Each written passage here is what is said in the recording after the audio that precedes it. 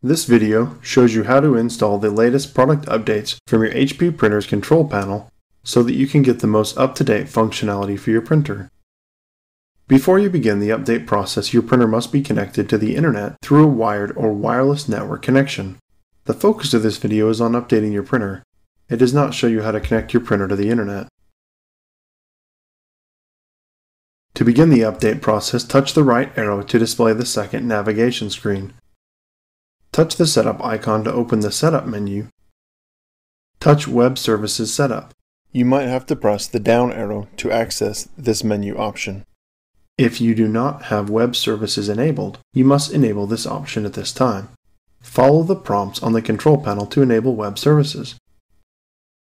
Touch the down arrow to display more options. Touch Product Updates. Touch Check for Product Updates to manually update the printer.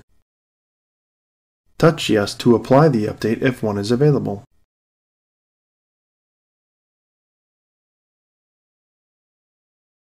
You might have to touch OK during the update to continue. If you have not previously updated the printer, you might need to download additional updates. Repeat the previous steps to check for and install any additional updates.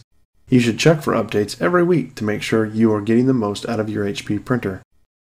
When the message, No Product Update is available for this printer is displayed on the control panel, touch OK. Your printer is now up to date.